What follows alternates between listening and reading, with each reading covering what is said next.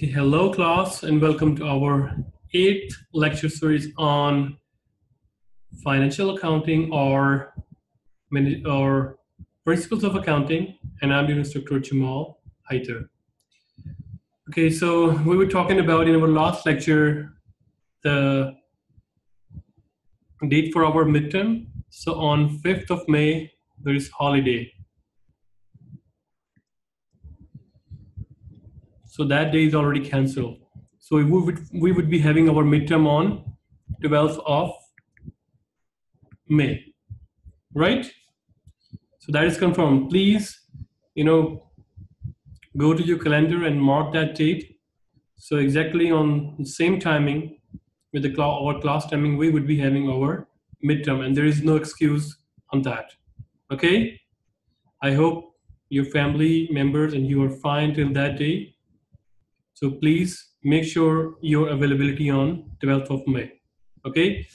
And do take it seriously because the midterm consists of your overall assessment of 30%, which is a huge chunk. Regarding the paper pattern, we'll talk about at the end of this lecture. Let's finish our chapter 4, and that would be included in our midterm as well. So we were discussing the internal control and cash. So how we would account for the cash in the balance sheet. So we talk about that cash is very sensitive, account, and also the item in a business, and we call this the cash is the blood for any organization. So since according to its sensitivity, it do have some kind of embezzlement, fraud activity inside. So we talked about the internal control, and we talked about with different perspectives, risk assessment, how to control, on our cash. Today we'll further elaborate, and we talk about the different categories over there as well. How we can have, control over cash collection, cash receipts, different kind of stuff. And then we talk about that there are motivations to do fraud. We call this fraud triangle, either through motivation, actualization, or realization. So, and then we talk about the bank reconciliation statement. So sometimes it doesn't mean that if cash is not equal to the bank side, so that doesn't mean that the accountant or cashier or the manager is involved in fraudulent activity. So there are some genuine concerns, and we talk about that whenever banks send you the statement, please make bank reconciliation statement, right? And in order to tally the bank side and the book side, so we talked about bank reconciliation statement. So from the bank side, what you have to adjust, deposits in transit. For example, you receive check from your customers and you deposit with the bank, and it takes time to clear. We call this banks in transit. So you need to add on the bank side. On the book side, there are different stuff. For example, you authorize bank to collect on our behalf. So we don't know. Customer directly go to the bank and submit. We only know when bank send us the bank summary or bank statement. Then we add on the book side. Similarly, if we did electronically funds transfer, this kind of stuff, we add or less. If we receive funds, we add. If we pay, then we less it. Similarly, we decrease service charges, we add the interest revenue, and this is non-sufficient funds, we add back. Why? Because we consider, if question is silent, we consider this non-sufficient fund is coming from our customer. So we need to make reverse entries. At first, when you receive this cash, you decreased its amount from your cash side, its account, you decrease that one. And then you adjust, you make a reverse entry. Similarly, the cost of printing the check, you you will treat it as service charges with the bank. And also, since we are not reboard, even the bank summary is also made by computer but directed by the humans, so human can also make error. And also on your company employees, they can also make error. Beside that, if there is a huge amount difference, so if there's a $10 or $100 difference, that can be a fraud. It can maybe or may not, you can ignore that one. But if there is a discrepancy of like 1,000 or 100,000 or 200,000, then there is a red signal that this can be a case of fraud, right?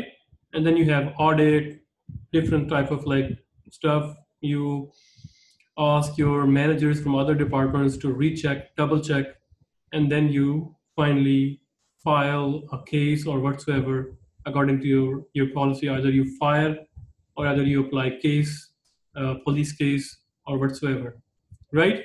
Because it depends on amount as well. If $1 million, of course, the company will not give you any relaxation. It will file a lawsuit against you. Okay. And now,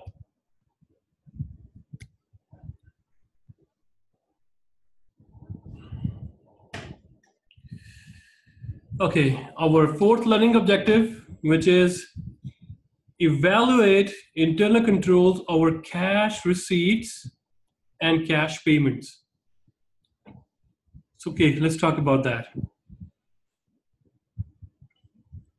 So cash requires specific internal controls because since it's cash, right? It's not in your bank account. Even if it's in bank account, somebody can forge the signature and can take out the money, right? Plus, if the cash is inside company's vault, then cash is easy to steal, right? You cannot put all of your cash, 100% cash, in your bank account. You still need some cash. We call this petty cash for day-to-day business transaction. For example, a customer can come. You can offer some refreshments. For example, water charges, right? You bought mineral water, bottles, and the air cooler stuff, some tea, this kind of expenses. So that petty cash should be in companies drawers or vault, so it's easily available and it can be stolen easily as well. So remember, all transactions ultimately affect cash. Think of any transaction, it will be ultimately indirectly or directly affecting the cash. So that's why it is very sensitive account. Cash receipts should be deposited quickly. If you are eligible to receive cash, then make sure that it is deposited into the bank as soon as possible, right? Because then fraud triangle, it activated either through motive, through realization or whatsoever, right? So let's talk about the cash reception. So cash can be received over the counter or through mail. You have like given facility to your customer, either you can deposit to the bank or deposit to the company cashier, place over there, or you can just put the cash in a mailbox over there, right? So when the cash are received over the counter, so it means there is a point of sale terminal. So when point of sale terminal is there, so it provides control over cash received. Like you go to the Carrefour, Tesco, Vanguard, right? So whenever they enter, they receive some cash from you, the tray opens. So you cannot open the tray, you cannot open that unless the manager would give his password. So as soon as you turn on the scanner, then the system, it's a very smart system, it automatically recognizes that. So you are having scanning the barcode and there must be a customer and he gave you some amount and that's why the tray is open, right? But there are still the chances you can do some random clicks and you can open the tray. But as soon as the tray is open, the special check that you open, for example, the customer gave you 100 yuan. So as soon as you touch that 100 yuan space over there, so in cash counter, in point of sale terminal, that there would be a mark that you touched 100 yuan place over there. Drawer, inside the drawer there is some space of 100 yuan, 10 yuan, 50 yuan, 20 yuan, right? So this also provides an external control that okay, the person who is handling cash over there, he touched this section for like 3 times, 4 times, and there's a camera, and you can see that whether the customer gave you guys 10 yuan and you are touching 100 yuan, so it means there is some kind of like fishy going on. And the camera can confirm that whether it's like a human error or it's like, they deliberately manipulating the stuff. So plus, at the end of the day, you tally your sales with the cash. The point of sale will tell you that, okay, today the sale was 100,000 yuan and the cash inside that point of sale terminal is also 100,000.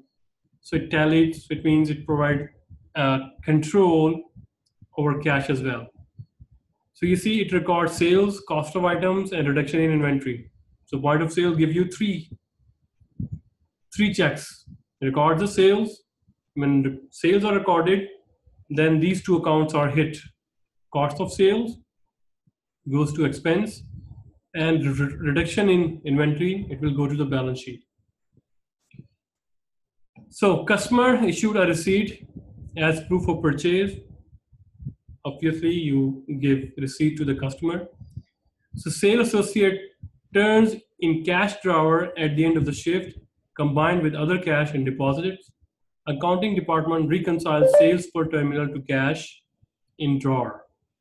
Right at the end of the day, when you hand over all the drawer or cash, the accounting department, the manager will come and write it down. Okay, this is the next shift, and the first shift, the total sales tally with the